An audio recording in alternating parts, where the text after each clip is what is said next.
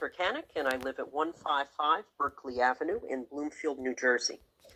Today, I'm speaking to thank the board and superintendent for listening to the will of the students regarding the possible change in schedule for many of the high schools especially. I'm glad that you made the decision that you did, and I think it respected the student voice thoroughly.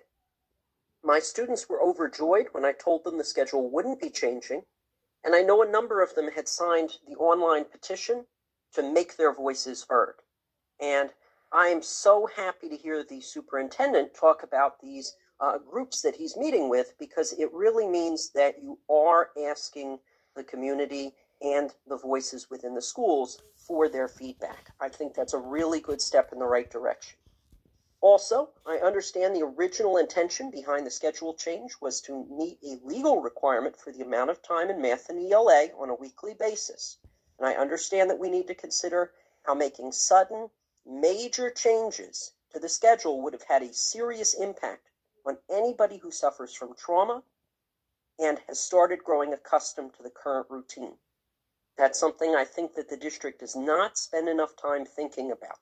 How constant changes can affect those who have been affected by trauma.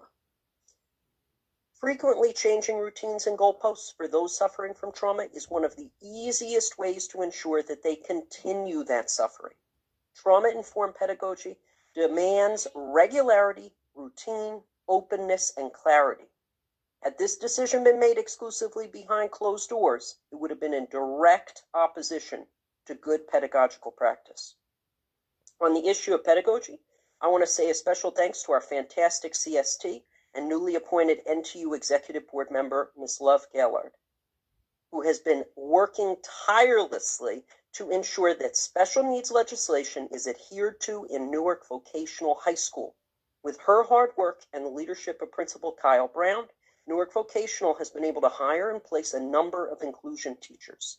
Part of the reason I'm getting a little teary-eyed right now is it's my pleasure to announce that this is my first time in over just a decade of teaching in Newark, that I've had an actual inclusion teacher in any of my classrooms. And I know that my students will soon begin to reap the very substantial benefits and rewards that go with that additional support.